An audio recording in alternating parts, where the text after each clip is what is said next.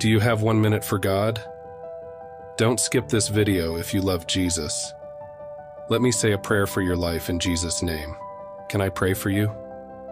I believe that you need prayer because you've faced many struggles, experienced numerous problems, and encountered some challenges that you thought were insurmountable.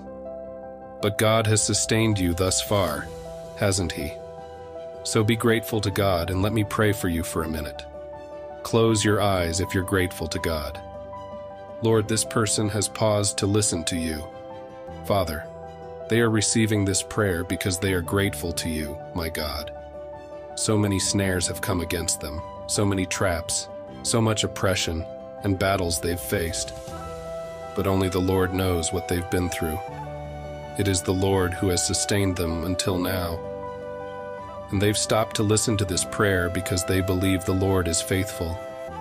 My God, I ask that you bless them today. Remove all anxiety, tear down every wall, and eliminate every barrier that hinders them and their family's path. May this person be blessed. My Father, even when things went wrong, I believe you allowed everything to happen because there is something big and much better in store for them.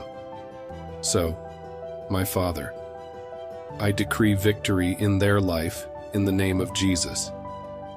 Bless this person right now, Dad, because they took a little time for you. May everything go well in their life, and even if it doesn't, I prophesy victory in their life.